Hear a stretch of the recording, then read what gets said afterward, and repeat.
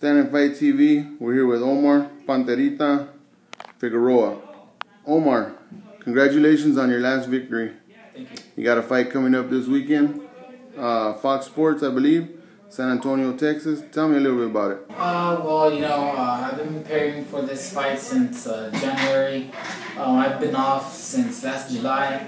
So, it's been a while, but I think the break did me well because during this whole camp, I felt great. I felt like never before. My body, I felt superhuman at some point, like I was sore all of January, breaking my body in, getting, back in the groove of things, the sparring, everything. My head hurt, my body, my legs, my calves, my shoulders, my arms, everything was, everything you can think of, my coaches took care of, finding that muscle and exploiting it. I feel great. I haven't been struggling with weight at all.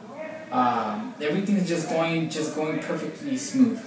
You've been out here in Indio with the Diaz brothers, doing your whole training camp.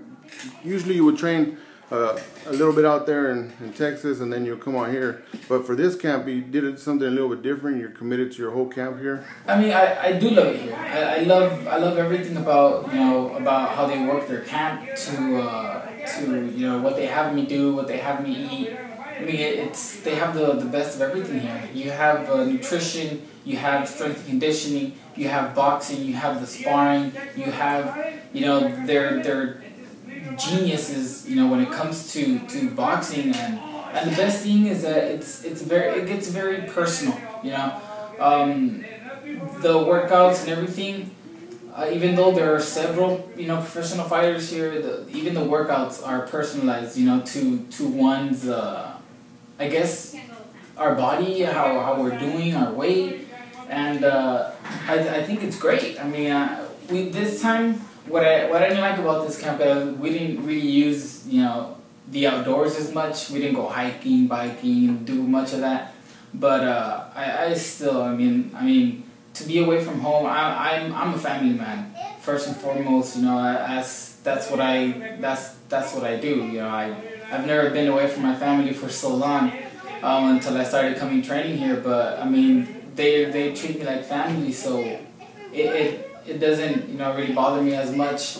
But I did get to a point in this camp, and actually it was just last Friday, the day of closing camp. That weekend, I started getting homesick. I was like, I gotta get over it. I have a fight. I have to focus, but I got over it once I got back in the ring. Started moving around again, and but yeah, they make. I love it here.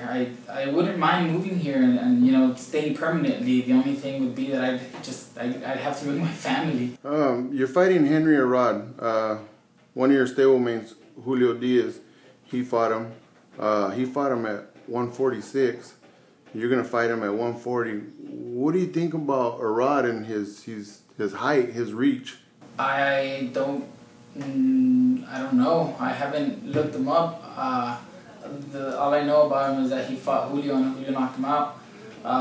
But as far as the fighter's concerned, I absolutely have no idea.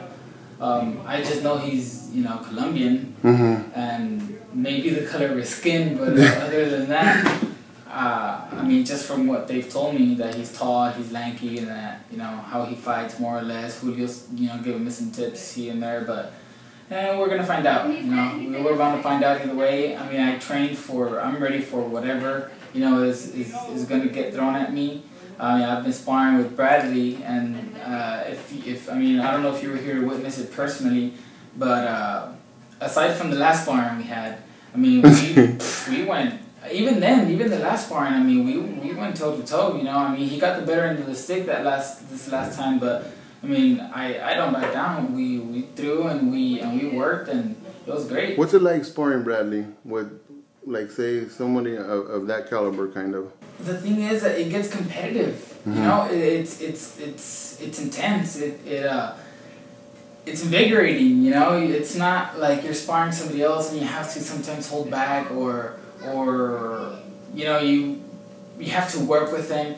No, here it's toe to toe. You hit me, I'm gonna hit you back, and I'm pretty sure we were averaging at least 150 punches a round. I mean, we were going at it, and I mean, we were winded. We're both, 10+ round fighters, and 6 rounds got the best of us. Sometimes when you guys are going full blast, is there not being able to get in the way, like work on certain things? No, I mean that's what I like most about our sparring. I mean, that's why they agreed to it too.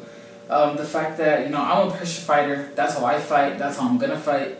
I mean, if I have to box, well, I know how to box. I can do that too. But the thing is that he's fighting a pressure fighter, so I could actually just be myself. I mean, I know a lot of guys. I've been seeing, I've seen forums and threads and where guys write off Timothy because he can't hit and no power and but this camp he really honestly he and I've been in there with all sorts of guys. From A class fighters to Z class. Sparred Brandon Rios. I've sparred Brandon Rios. I've sparred Valero. I've sparred Amir Khan. I've been around. What's it like sparring those guys, Valero and? Well, Valero, that guy's a different story. That guy, it's like they say in Spanish, mis respetos. That guy is wow. Unbelievable. I mean, I'd always sparred. I have that much experience in the amateurs or when it comes to fights or whatever. When it comes to sparring, I've been, in there with whoever they have. Whoever's available, whoever they want me to spar, whoever needs me or whatever, I'm done. I'm there. And Valero was, right now, he's still number one. To me, he's still number one, and he's one of the guys that I would have been, there's very few guys that I'd be, scared to get in the ring with. I'd still get in the ring with him because I love that, But he and along with Pacquiao and I really don't know. I haven't given it much thought, but as far as I know right now, Pacquiao was at least someone I would have been, nervous to get in the ring with, and Valero definitely. That guy, every punch he threw, he meant, he wanted to kill you with it. And he had the conditioning to back that up, and it came to no surprise after the sparring why he was 27-0 with 27 knockouts. Feeling Valero's power, sometimes when you get in the ring and you feel other fighters' power, does that kind of was it like a confidence booster? My whole entire career, I guess you could say, boxing, I had never been rocked so many times as I had with Valero. Like, he rocked me more times than I ever had been combined. That guy, like I said, he threw every punch with menace, and he meant to hurt you.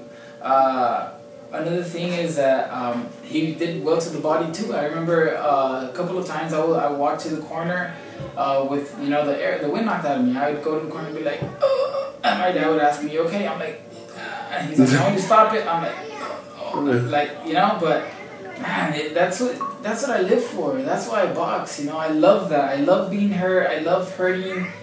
I guess you can say I'm masochistic when it comes to that. My opponents need to understand that the more they hit me, the better the fight's gonna be. I mean, the more I get punched, the more riled up I get, the harder the more I'm gonna want to hurt them. So, I'm all for it. I'm in boxing. What do I expect? I'm bound to get hit anyways. So come this Saturday, what can we expect? Well, hopefully, the weight looks good. There shouldn't be a problem with that. I'm gonna fight like I usually do. You're gonna fight at 140. You're taking a little step up. How do you feel about fighting at 140? Well, the only reason I'm fighting at 140 is because I had such a big layoff. So Golden Boy, wanted to break me in slowly. Get me at 140. Then maybe my next fight, a little bit less, and then until I have a some sort of sanctioned fight at 135. Hopefully for a belt or something along those lines. So yeah, there's no point in killing myself going down to 135. After such a long layoff. I think this is the best way to do it, and I feel great. I feel, like I said, I haven't had any problems with the weight. I feel strong. I feel ready. I'm ready. But say for instance, you feel great at 140. There's a lot of fighters out there at 140. You think you might plan on staying at 140? Well, a goal of ours is to win something at 135. Plus Broner's at 135, so you know, hopefully. I mean, there's some good talent at 135. What are your thoughts about Broner? I mean, he's a cheap copy of Mayweather. It's, you know, something you get, you know, like you go to the swap meet and buy some pirated version of a movie, you know, and he really doesn't impress me. He's fighting guys that are like 2 feet shorter than him. I mean, I fought a guy like that once. I beat him in the first round. I mean, it's not impressive. I mean, I'm not taking anything away from the guy. I mean, one doesn't get to where he's at just simply by, you know, existing. I mean, he's worked his ass off too, I'm sure. But I don't think he's been tested to the point where, I mean, the time that he was tested, you know, a lot of people, you know, you could say he lost that fight against Ponce de Leon. But, you know, we've all been there. So maybe it was an off day or whatever, but I would love I mean, I don't really care who I fight as long as, you know, they're the best and they're the best out there. And if there's no more best at 135, then I move to the best at 140 and we'll go from there.